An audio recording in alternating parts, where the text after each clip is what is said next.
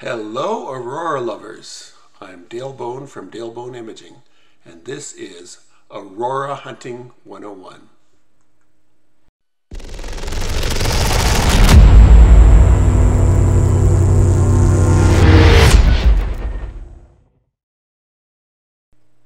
Welcome to episode 1. What are the Northern Lights or Aurora? The Northern Lights and Aurora are different names for the same thing. And the aurora is the magical light that appears around the Earth's poles. You can be more specific by saying Aurora Borealis for the northern lights around the North Pole, and Aurora Australis for the southern lights around the South Pole.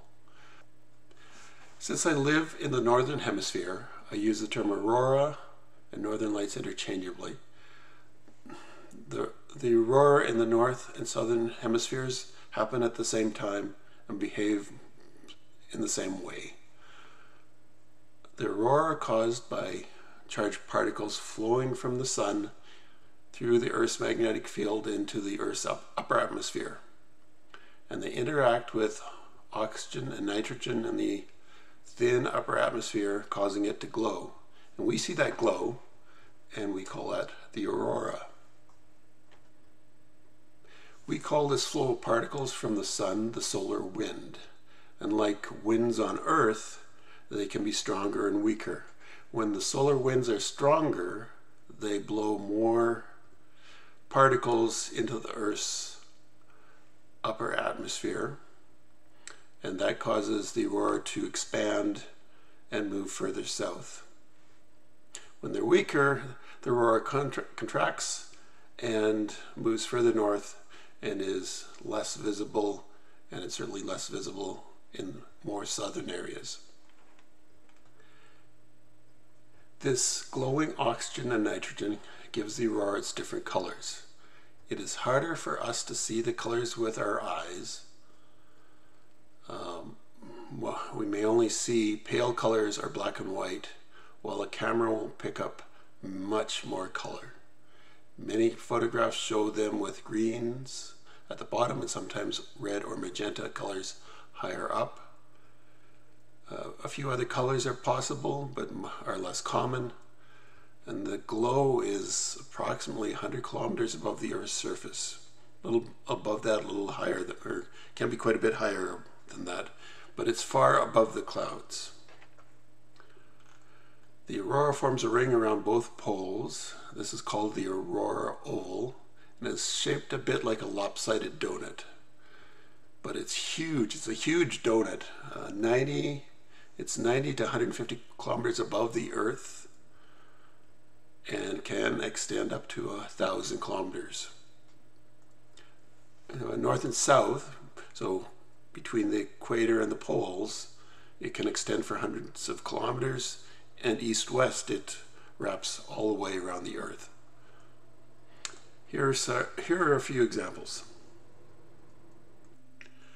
First, let's look at this picture. I took this picture in Saskatoon, and I've edited it a little bit to make it look as close as possible to what I could see. Now it's still maybe a little bit brighter than what I could see, but it's pretty close. So you can see that there's some pale greens in there. There's not a lot of color, maybe a little hint of red in this pillar here. Now, this is not an ideal location, but often you don't have perfect locations. So this is taken in the city. It's a relatively dark place, but you can see the city lights on the snow and the benches. The area across the river is fairly dark. It's a field that's not developed. There is some development further out, but it's relatively dark for a city location. The sky isn't particularly dark, but you know, this is approximately what you can expect to see, unless you get very lucky and the northern lights are significantly brighter than normal, and sometimes they do brighten significantly. But this is what you should go out looking for. On the other hand,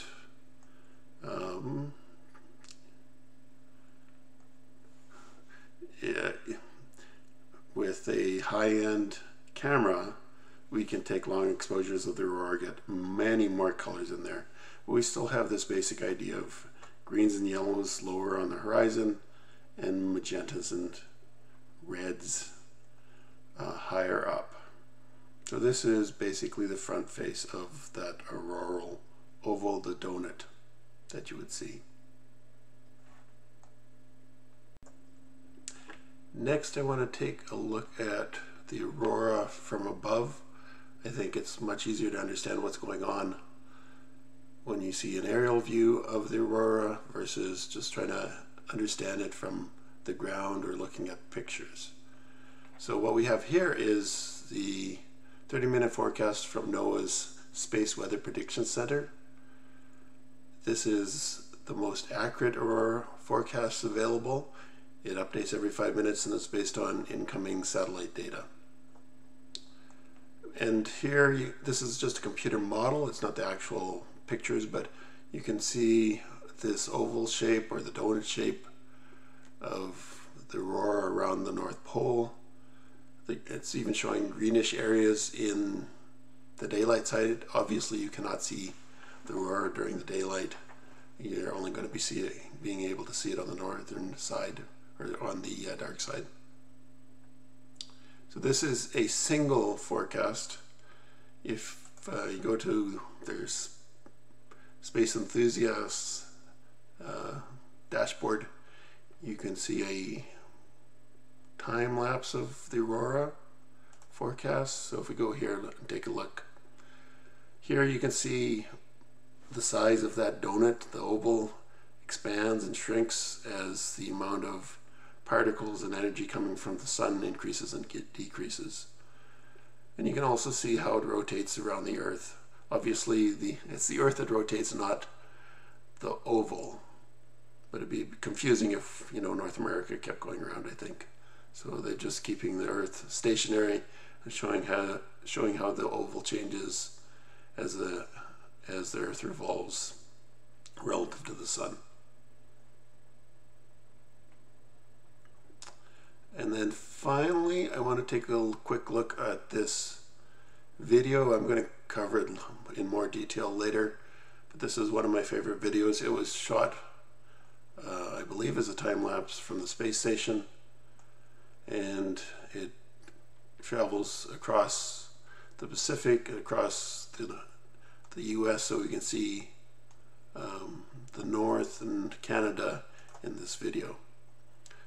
So you can see these pillars and the pulsating aurora, but there is a definite front edge there to the aurora. The space station doesn't go in a straight line, it goes in a wave around the Earth, so now it's traveling further south, further away from the aurora. If I go back a little bit, I want to pick this spot. So again, to reiterate about the scale, this is Western Canada. This area over here is Alberta with the cities of Calgary and Edmonton. Over here we have Saskatchewan and the smaller cities of Regina and Saskatoon. Winnipeg over here in Manitoba. A little bit of BC here. I think Banff is over here. I think this is the oil fields down in North Dakota. Certainly this area down in here is in the northern US. So we're talking about a huge area, and you can see this wall of aurora, the front edge of that oval. Just to give you an idea of the scale of the aurora, I think sometimes when people first try to go to see the aurora and they can't see it, they think they're in the wrong place. But if you're in Regina and you drove to Moose Jaw over here, about 70 kilometers away, there would be no difference in what you'd see for the aurora. It's only if you went along hundreds of kilometers further north, then you start getting closer to that edge, and then your view would start to change. So unless you're willing to drive hundreds of kilometers, moving different locations is not going to make a big difference.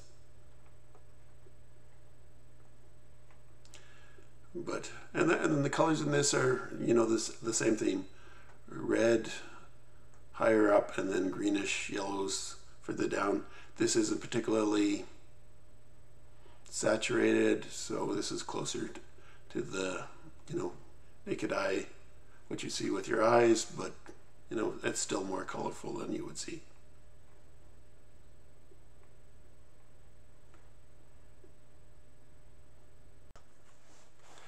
In this episode, I've talked about how the aurora is caused by glowing gases in the Earth's upper atmosphere.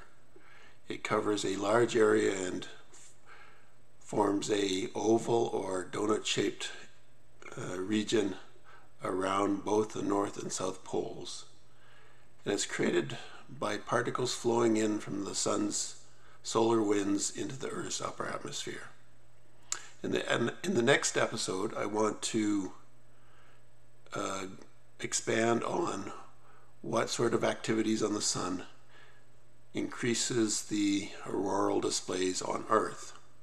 So please check out episode 2, What Causes the Aurora, and I'm wishing you clear skies and happy hunting.